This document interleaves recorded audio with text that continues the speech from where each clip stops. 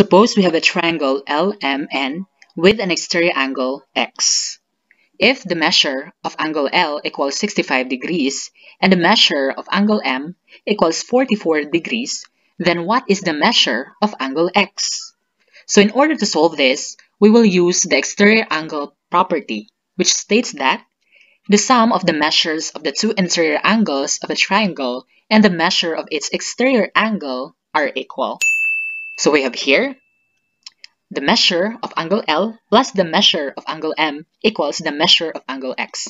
So these are our interior angles. So we have angle L and angle M. So we will just add the measures of these two interior angles to determine the measure of the exterior angle X. So the measure of angle L is 65 degrees plus the measure of angle M is 44 degrees. So 65 degrees plus 44 degrees, that is 109 degrees. So therefore, angle X, or the exterior angle X, is equal to 109 degrees. So that's it.